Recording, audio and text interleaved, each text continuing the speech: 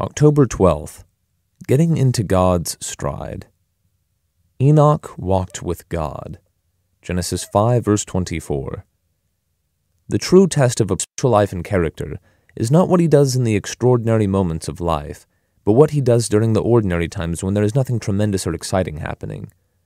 A person's worth is revealed in his attitude toward the ordinary things of life when he is not under the spotlight.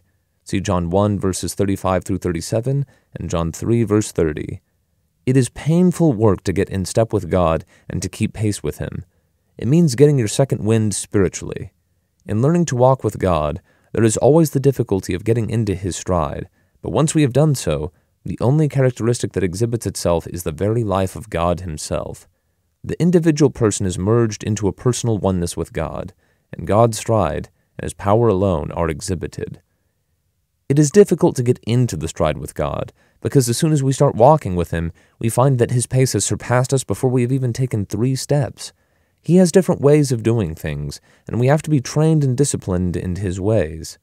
It was said of Jesus, He will not fail nor be discouraged, Isaiah 42, verse 4, because He never worked from His own individual standpoint, but always worked from the standpoint of His Father, and we must learn to do the same.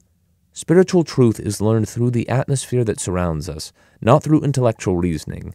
It is God's Spirit that changes the atmosphere of our way of looking at things, and then things begin to be possible which before were impossible.